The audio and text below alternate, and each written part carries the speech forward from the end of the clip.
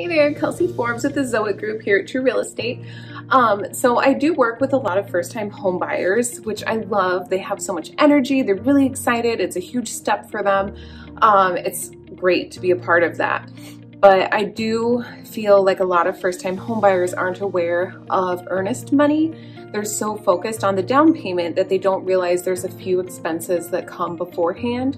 So earnest money is actually a part of your down payment. It's not an addition to, so it is a part of it.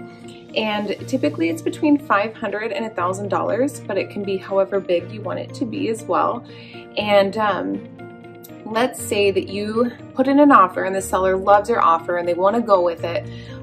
You will pay them what's known as earnest money, and this is your good faith deposit, just letting them know that it's okay for them to take their house off the market to move forward with you because you are that serious and you want that gorgeous house.